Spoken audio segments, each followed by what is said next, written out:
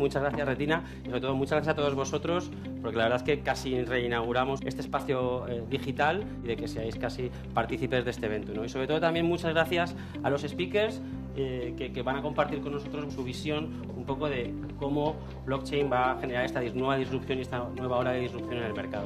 Estamos todos aquí, las empresas, la gente que hace startups, todo el mundo, toda nuestra sociedad está en un momento de transición.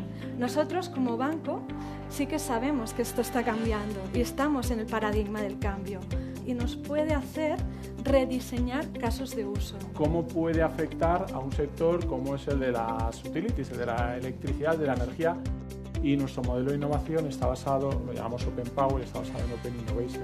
Sabremos muchas cosas de algunas cosas, sobre todo el mundo de la energía, pero no sabemos tanto del resto y necesitamos ayuda de fuera. La verdad es que estamos aprendiendo mucho del potencial real y cómo un piloto, un caso de uso, poder extrapolarlo y hacer una realidad masiva.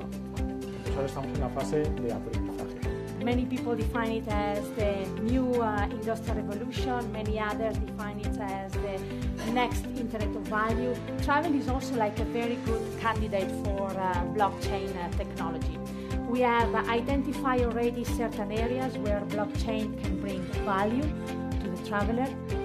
In Amadeus, we are strongly committed to explore the benefits of blockchain technology in travel.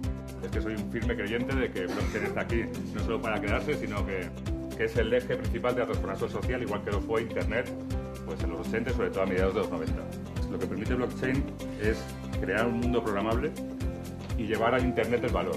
Entonces, lo que la gente espera, y yo entre ellos, es que blockchain democratice el acceso al intercambio de valor. En el BVA, como tampoco sabemos qué va a pasar, lo que estamos haciendo, igual que todos nuestros compañeros que han hablado antes, es probar. I mean, really, you think about any type of industry, there is an application of blockchain. 891 companies that we've identified that are actually Bitcoin or blockchain related. And out of those 891 companies, you're looking at almost $2 billion in terms of funding. The potential of blockchain is immense. We've seen a lot of movement over the past few years. Creo que es un buen momento para que cada uno de las partes dé un paso adelante y empiece a compartir información, ¿no? Y creo que por eso estamos aquí y creo que es una buena iniciativa. Pero blockchain soluciona un problema que todavía no tenemos. Entonces tenemos que entender cómo se utiliza para solucionar esos problemas que van a llegar. Y por eso blockchain, además, como tecnología y como proyecto, no puede estar desligado de otros proyectos que tengamos de innovación. Las grandes palabras en el sector, una es Industria 4.0, ¿no? Bueno, pues se está aplicando, así que las empresas están haciendo su Internet de las cosas industrial, pero no están teniendo en cuenta, o en general no están teniendo en cuenta el blockchain y no están aplicando por lo menos términos de seguridad. We are the intellectual property holders of the Ardor blockchain platform. What's unique about Ardor is that Ardor is about solving the blockchain bloat problem, which is one of the most critical problems in the blockchain industry. I'm really enthusiastic about this piece of technology because I believe really it's truly going to create a new paradigm, a new way of doing things. Desde nuestro punto de vista, estamos viendo un poco cómo podría encajar en la regulación. Somos un supervisor, lo cual quiere decir que cualquier empresa que venga a nosotros y quiera de alguna manera poner un blockchain y que pueda hacer contratación de valores, pues de momento tendría que ajustarse a la regulación actual. Y el modelo no está, ahora es el momento.